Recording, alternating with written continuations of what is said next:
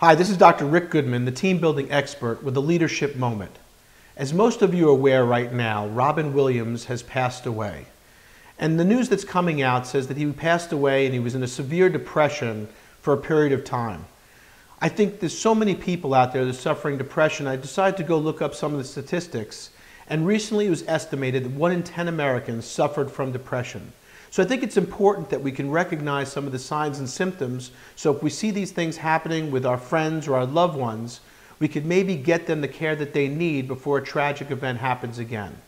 So some of the signs and symptoms of depression are a persistent sad, anxious, or empty mood, feelings of hopelessness or pessimism, feelings of guilt, worthlessness, or helplessness, loss of interest or pleasure in hobbies or activities that they once enjoyed, a decreased energy, fatigue, or feeling slowed down, difficulty concentrating, remembering, or making decisions, insomnia or early morning awakening or oversleeping, appetite and or weight loss or overeating and weight gain, thoughts of death or suicide or actual suicide attempts, and restlessness or irritability.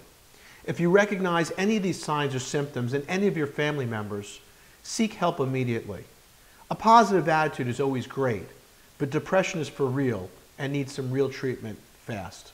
This is Dr. Rick Goodman, the team building expert with the Leadership Moment.